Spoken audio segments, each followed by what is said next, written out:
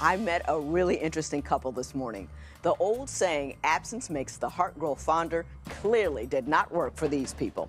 The circumstances that forced them to live apart started a cascade of issues that brought them to divorce court. Divorce court is now in session. Ms. Cole and Mr. Randall, the two of you have been together for 8 years, and you're only 24, so you've been together forever. You've been married for a year and a half, but you've been separated this past year. I'm going to start with you, Ms. Cole. Why don't you tell me, after all this time, how did you two end up separating after only a year of marriage? Well, we had a big fight over arguments that we've been having in the past. And I just got tired of it, and I just... Well, what is the biggest problem as you see it? He's very lazy. He doesn't help me with the child. Here we go. With the baby. He said he does a lot, but he doesn't do enough. Okay. Is he working outside the home? Is he bringing in money? Well, we stay in two separate house homes. He stay with his parents. I stay with mine. But when you were married, did you stay together? Yes, ma'am. Was he working then? Sometimes. Sometimes. Really, sometimes? Sometimes. Sometimes. Sometimes. Were you working full-time? Yes, ma'am. No, you wouldn't. Full-time, as a CNA. As a CNA? Yes, ma'am. For like 4 months. Now, Mr. Randall, obviously you disagree. You say you were working full-time. Is that true? I was working temp. You were working temp. Yeah. So you would get one job and it would end in another job. Yes, How long generally would you be out of work in between temp jobs? Maybe 2 to 3 weeks. 2 or 3 weeks. Do you contend that she was not working full-time as a CNA? She wasn't working for long as a CNA. Okay. She was working temp as well. She left because it was a negative environment she didn't like. I left because I was working 24 and 48 hours, and I didn't have no help with my child. So I had to make sure she was okay, because I don't trust him to watch my daughter. Really? That's why I left. Mr. Randall, I want to talk to you for a moment. Okay. What do you think is the primary reason that this relationship isn't working out? She is not pulling her weight. In what respect? Financially, emotionally. Emotionally, how is she failing to pull her weight? We can't even hold a conversation for 5 seconds. I call her on the phone, it's always what? What you mean what? I'm calling you to, check on you, see how you doing. So she got an attitude. Yes. What now? It's every day. Attitude. It's every what day. Now. At first it was holding conversations. It's what now. You haven't held the conversation with me. It's what now, because we've been married too long, and I'm tired of repeating myself every day. You haven't held the conversation with me. Mr. Randall? If you can't talk and call me about and asking concerns about your daughter, we have nothing to talk about. Okay. Bring her something. Have she ate today? Stop. Have she ate this week? Have she did something this week? Is she sick? He don't question me about that. He's too worried about what I'm doing. And who I'm around. Where am I going? Mr. Randall, let me speak to you momentarily. She contends that you are not sufficiently interested in your daughter's well-being. Why don't you tell me your response to that allegation? I'm always interested in her well-being. I call her and ask her, how's the baby? How's my daughter doing? Oh, she's fine. We good. See her during the week, not Ms. Cole? Yeah, I come see her on the weekend because I work 2 jobs, Monday through Friday. And I'm still paying bills, doing stuff for her, doing stuff for you, which I know you're going to lie and say you don't. Well, tell me some of the things that you're doing for her. Tell me list them. Basically, anything that she asks for, she gets. She wants her nails done, fine. You want your hair done, fine. I'll go almost a month without getting my hair cut looking like a werewolf. Does he pay to get your hair and nails done? Come on, Law. Sometimes. Sometimes, yeah. Sometimes, if I ask him, he will sometimes. Now, if I tell him I would rather do this for my daughter, if I ask him for something, he will wait for weeks. If I tell him Monday, bring your baby some diapers, I won't see him till Sunday. He still show up empty-handed. Really? Well, let me ask you this, Ms. Cole. If you're worried about the amount of money and care that he gives to your daughter, why in the world would you ask him to pay for hair and nails? Well, at the same time, it's like, I understand that now, because at first it was just like, he knew that I was going to take care of it. And now that I'm seeing it and I'm getting older and I'm realizing that I didn't make her by myself. Stop. I didn't make her by myself. And I do stay with my parents that helped me do the stuff that he needs to do. But I don't understand this. If he's willing to pay for hair and nails, I'm quite sure he'd be willing to pay for Pampers. That's what I'm saying. It's not that much. But ask him. But you spend it on hair and nails. But everything is taken care of by me. That's why at the end of the day, I asked him to do it for me. My parents, my mom, she don't help me do nothing. I pay rent in there. She might watch my child while I go to work. I pay rent in there. I buy my daughter everything. He should feel bad. By this past weekend when I came in there, I had a whole bunch of clothes for my daughter. Did he say, here, babe, here's something? Oh, I asked him for some milk. I asked him for some milk. Guess how much money he gave me? $5. It told me to break him something to drink. Mr. Randall, your response to that, did that happen? Yeah, that happened. I asked. But this is the thing. It's funny. This is the thing. Because she already know what it is with me. I pay bills. I have a cell phone bill, which is over $100. I have car insurance, which is over $200, almost $280. I have a car note that's $220. Plus her needs and my daughter's needs. Let me ask you this. Do you make decisions with respect to your personal finances about how much note you should pay for a car or that beautiful watch you got on or all of that in the context of I first must support my daughter and then I can support my lifestyle? Do you ever take that into consideration when you purchase things? I do, but how can I get back and forth without a car? And my car is I'm constantly having issues with my car. I'm paying money to get it fixed almost monthly. Mm-hmm. I just paid to get my tags. She doesn't understand that. It's all about what Janisha wants. If Janisha don't hear what she want to hear or don't get what she wants, well, I don't want to hear it. It's not I got you. Hang on. I understand what you're saying. I'm tired of saying the same thing over to him. It's like I'm raising another child. I'm physically and emotionally drained. Divorce isn't easy. If you need help with your breakup, call toll-free at 1-877-311-2222 or visit our website at divorcecourt.com. Follow us on Facebook and Instagram at Divorce Court.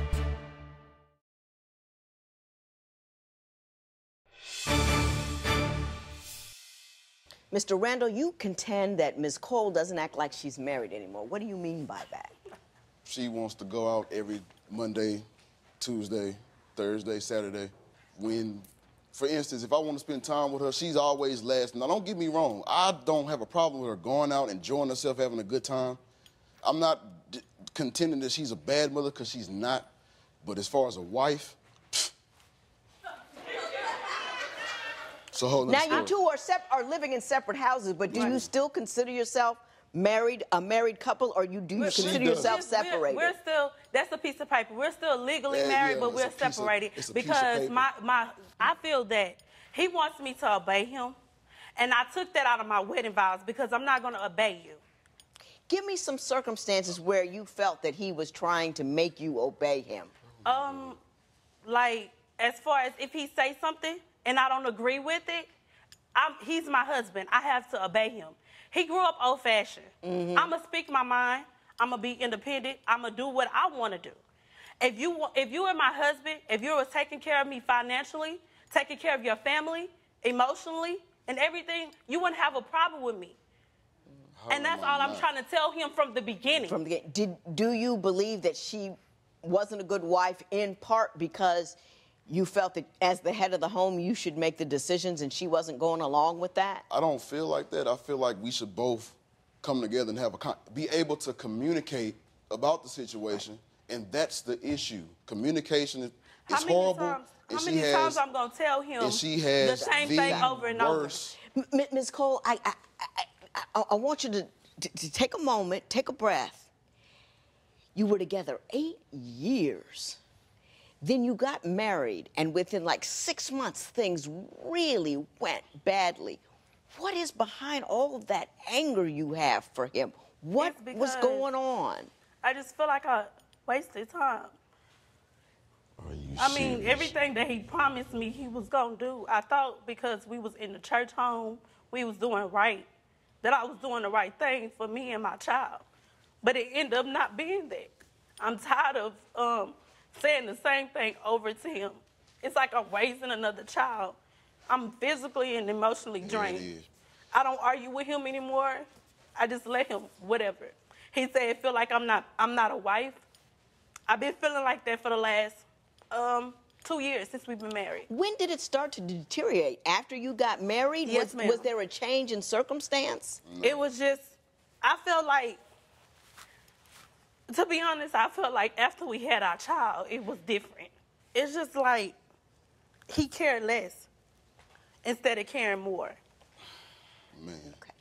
Mr. Randall, I'm going to ask you the same question. Okay. After 8 years together, you get married, you have a baby. What do you contend turned this union into the thing that it is today? Well, she says that I'm old-fashioned, but in reality, she's old-fashioned. She wants to be a stay-at-home mom the way I feel about it, which I don't have an issue. But at the same time, if I'm only 24. We Right. can't be on the level that her mom, her parents are and my parents are. They had to work hard to get to where they they are over time. And that's what I'm trying to do. I'm at a good company right now, great benefits, great opportunities, all of that. You can all you want to, but it's a good company, and I'm trying to progress myself. Did that desire she had for you to be more of a traditional husband in the support area, did that happen after the baby? I mean, I'm trying to figure out what changed, because you were together for 8 years. It's been prior. But like he said, I want to be a house mom. I never wanted to be a house mom. I always been the one that got my own money. I'm a licensed beautician. It's not about I'm what a you licensed say. beautician. It's about I have what my you do. CNA license. I always keep a job. I have my own business. He never supports me in none of that. Are you serious? Okay, Mr. Randall, I'm going to give you a full opportunity to respond. I'll bring my daughter things without her even asking. And she'll, oh, well, thank you, and walk off and have the same stank attitude that she had when she woke up in the morning, for whatever reason. Do you believe that Jesse is properly supporting their child? Call now to vote. 855-70-DIVORCE. That's 855-70-DIVORCE. You'll receive some exclusive offers. If you would like your case to be heard on divorce court, call us toll-free at 1-877-311-2222 or log on to our website at divorcecourt.com. Follow us on Facebook and Instagram at Divorce Court. Although she hasn't given me any specific instances, she honestly feels, whether or not this is happening, she honestly feels that she's kind of stranded and you don't have her back. Why do you think she feels that way? What is she missing? That's what I've been trying to figure out for the past 2 to 3 years. Because at the end of it all, I've always had her back. I've always defended her, always was here. Mm-hmm. Economically, are you, since you now have a good job, are you constant in your contribution towards the welfare of your child? Yes, I do. And when you say constant, what does that mean? Whenever there's a need for something, I'm there. She knows what my number is. She knows how to call me. But the problem is, I cannot have a conversation with this girl for 5 seconds. I'm a woman. Well, with this woman for 5 seconds, because a woman doesn't act like. Okay. Now, Doesn't do Mr. what you Randall, do. let's not discuss the qualities of I'm sorry. womanhood. I I don't think either apologize. one of you are quite clear on that. But go ahead. But I'm there. She knows I'm there. She knows I'm there. I've been at my job now for. Do you believe she ought to have to call when you know for She doesn't have to call. That's the point. But that's what you just told me. When I asked you whether or not you were constant in your care, your economic care for your daughter, you replied that she says she can call me whenever she wants and she knows I'm there. That to me means that she must call and that your support is not constant. She must ask. No, it's constant. Huh? It's And constant. my question, so you give her a sum of money every month? The thing is, I don't even give her any money anymore. I give her diapers, wipes, milk, whatever she needs. If she asks me, well, can you get my hair? Okay, fine, it's fine, cool. I'll get So it is a request and response thing.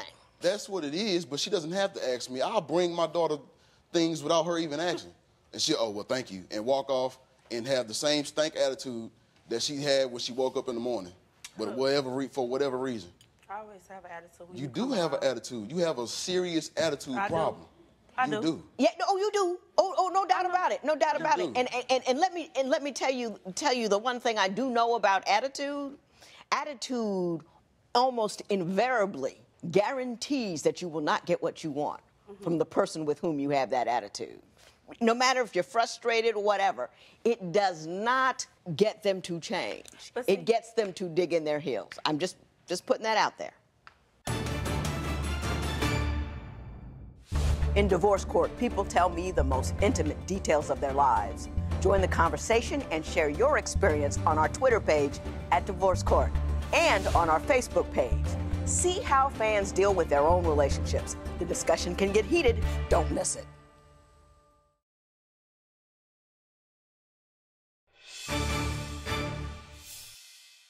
Ms. Cole, you're asking for $450 for 3 months for transitional support to help you get on your feet.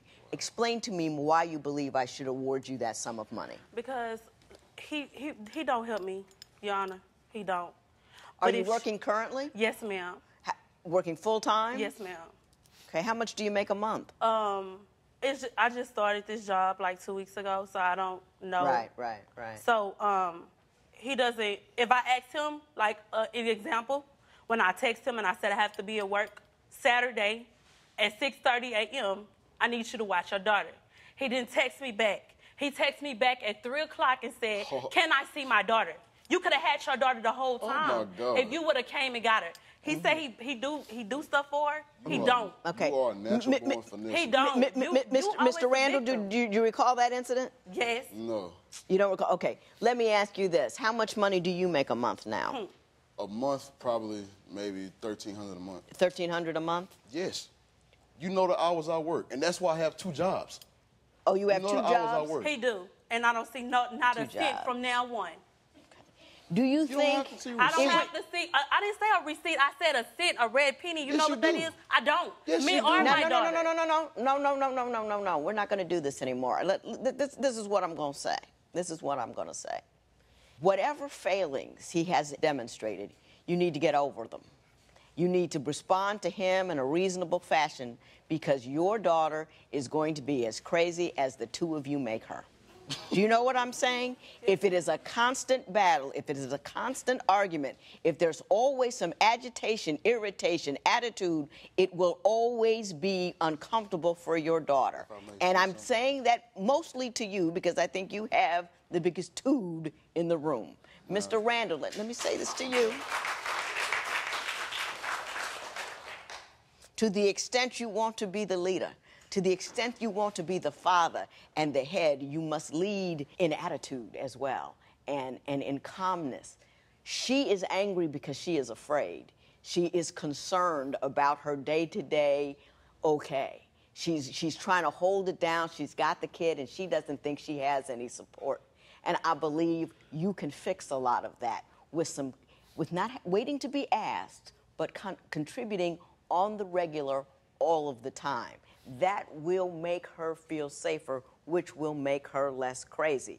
Given that the amount that you make, I can't give you the $450 a month, but I will give you $200 a month for the next 3 months to give you some sense of security. And after that, you search your heart and your soul for what you ought to do before she puts you on child support to see if you can make a decision about how much money you're willing to give to the strength and support that holds up your daughter. So there will be $600 in favor of Ms. Cole. It is so ordered.